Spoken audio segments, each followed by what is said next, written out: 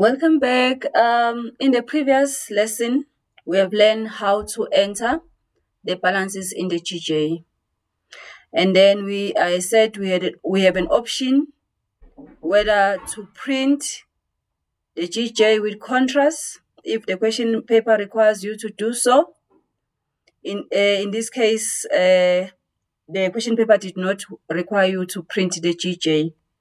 So what if the question paper requires you to print the GJ? So you are going to go to print and print with contrast. I'm going to print with contrast just to show you how it's going to look like. Because I don't have a printer, I'm going to print in the Microsoft PDF. So my printer is going to be set there. Or I can print just to view. Okay, it's not going to allow me to view it on the screen. So I'm going to print on the PDF. I'm going to print on the PDF. And then I'm going to click on OK. I'm going to save it under my downloads. I'm going to create a folder.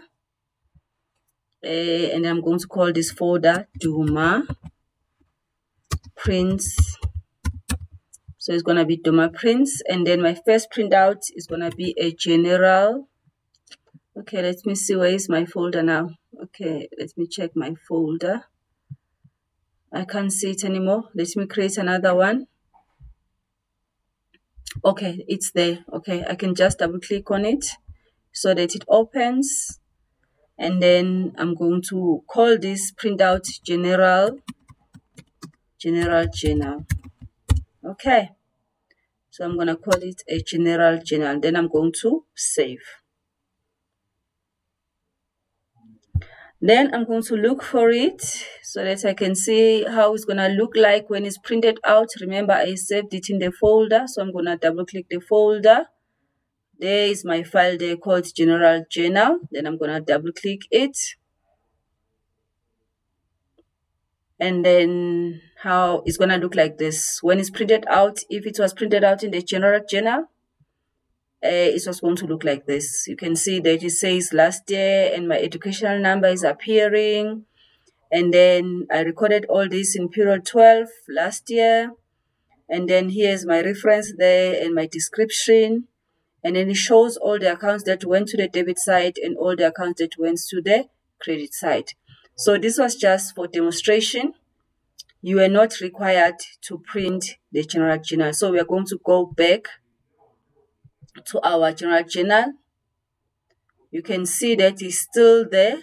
Although we couldn't see it anymore, you can just scroll up. Your general journal is still there. So because we haven't yet posted it, we have not yet updated it. So when we update it, it's going to disappear. Remember, it must say in balance for us to be able to update it. So if it's not in balance, it means you will not be able to post it or update it. So we are going to continue with our question paper. It says there, do not print the general journal batch listing. Number 5, it says post the general journal to the general ledger. So if they say post, it means they mean update. So we're going to click on update. And then we're going to say update this batch. And then we can all do the backup before updating, meaning we want to retain the original copy of this company before we update it. Let me see if we say update backup before updating. I'll just say update. And then I will have to make sure that the files are readable. And then I can create a new folder for my update. Then I will call it Duma 1. So it means I'm retaining the original copy of my file before updating. Okay, so I'm going to process. But you don't need to do this when you're writing your exam. I'm just retaining this copy for future purposes. It says warning, your local drive that you have selected are you sure you want to continue? I'll just say yes. Okay, then I'll click on OK. Then I'll close. So let's see what happened now. We're updating. What happened after you've updated?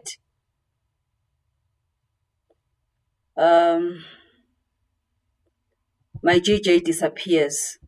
So that's why it's important to read the instructions. If the instruction says print the GJ, make sure that you print your GJ or your general journal before you update it. So my GJ is gone. I can just close. So what does that mean?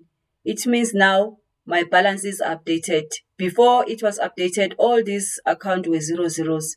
But now after updating, the accounts now they've got information on it. Okay, so this is how we post or this is how we update our accounts. Then from here, they say we must use a budget assistant to draw up a budget for all the income statement accounts. So for all the income statement account, it means for all your income and expenses. So when you create your budget, you need to know the range of the accounts that you need to create your budget for. In this case, it's going to be income and expenses. And then you must also know which budget are you creating. Are you creating this year's budget or are you creating next year's budget? So they say copy last year's actual amount to this year's budget. So it means we are doing the budget for this year. So how do you create a budget? You go to Edit, General Ledger, Budgets. And then when you are there, you'll get this budget assistant, which give you 4 options. The options that you have to do your budget: 1, you can copy or overwrite the current budget or the next year's budget values with the actual or other budget values, optionally adjusting or rounding the values at the same time. That's the first option that you can use. The second option, you can adjust or round the current budget to the next year's budget values. That option, you can enter or edit the individual accounts on your budget. And then the fourth option, you can make a printout of the budget. So you need to read your instructions that you are given in the question paper. For example, the question paper, it says here, copy last year's. It means in this case, we are going to use option 1. But if the instruction says enter the individual values of the budget, then it means we're going to use option 3. So it means in this case, we're using option 1, where we copy which values the last year's actual amount to this year's budget. Okay, so we click on next. Which budget are we doing? We are doing the current year's budget.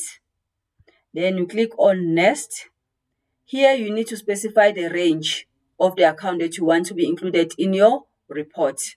So you have you can select the range according to account or according to financial category or according to report writer.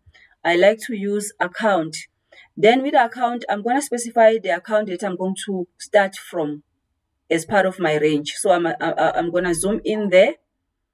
Then I make sure when I'm here, I don't search with description, but I search with the account, because when I search with description, it distorts my account. My accounts, they are not according to order. But when I zoom with sequence, it makes my accounts to be in order. You can see all my incomes are in order there, all my expenses, and so forth and so forth. So I'm going to use the zoom sequence as the account. Then I'm going to select the first account, which is the account that I'm going to start from as part of my range. Then I go to the account 2. Then I get in there. Now I'm going to select the last account, which must be part of my range, which is going to be the last expense, which is salaries. So it means my budget will include accounts from sales up to the last expense. So I can double click there. Then that will indicate my range there. Then I click on next. On next, I have to now select which values I want to be copied on my budget. The options that are there is copy this year's actual to this year's budget, which is not what I'm looking for. Copy next year's budget to this year's budget. I'm not looking for that as well. Copy last year's actual to this year's budget. This is what I'm looking for. So I'm going to select option 3. Then I click on next. If in the question paper they said you must increase or round, on the first step, you must just leave that section of rounding and adjusting. You must just copy first. So I'm going to copy, then I'm going to click on next, and then I process. So it means I did only the first procedure there where I was copying the last year's values or values to this year's budget. Then I continue with my budget. I click on start again. I'm still continuing with this budget that I'm doing. So now I have to increase all account by 6%.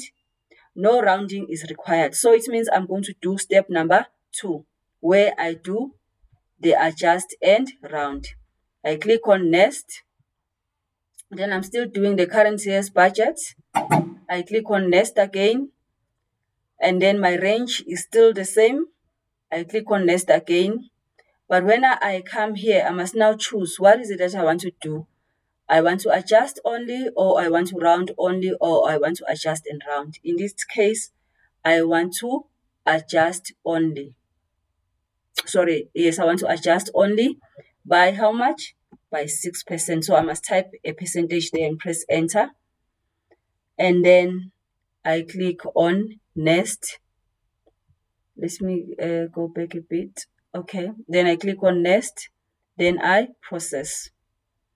Then I go to start again. I'm still on the same budget. They say do not print this budget, right? So if in a question paper they said you must print this budget, let's see what you should have done here. You're going to say, you're going to select make a printout of the budget as your next step. Then you click on next. And then when you come here, you make sure that you select your correct range. Account start, you select your first income, and then account end, you select your last expense. So that is your range of the budget that you want to see there. So this is very, very important. And then also when you are here, you must make sure that you are in the correct budget. You can see you have this year's budget, last year's budget, or next year's budget. So which one did we do? Is this year's budget. So I'm going to select this year's budget. Then when I click OK, this is how my budget is going to look like. If in the question paper, they said I must print the budget. But in this question paper, they didn't want this budget. So I'm not supposed to submit this. So I'm going to close it. And then what is it that they want? They say make one printout of a trial balance on 28 February 2022 to show the account balances as well as the budgeted amount. So it means I must just move out of here because if I want to print a budget, a trial balance, anything that I want to print as a report, I'll get it under the view option. So I go to view, general ledger, financial reports, trial balance. That's where I need to be. And then I need to read the instruction. How must I print my trial balance? They say it must show the 0 items and it must show the comparative figures. You see, show the comparative figures last year? No, but we must show the comparative figures as budget. And it must include the opening balances. So that one is ticked. And then we must also print the balance sheet account first, which is ticked. Okay. At the moment, I'm going to print this on the screen, but in the exam, you will have to print this in the printer. So because I'm not connected to the printer, at the moment, I'm going to print it on the screen. So let's see how it's going to look like. Yes, this is how my trial balance is going to look like. As indicated, my balances are showing for last year, and then the budget is also showing here. So this is how it needs to show as your answer for this activity here. So in the next video, I'll continue with this question paper but we'll be looking at the report writer as well as doing the closing transfers of the net profit and drawings.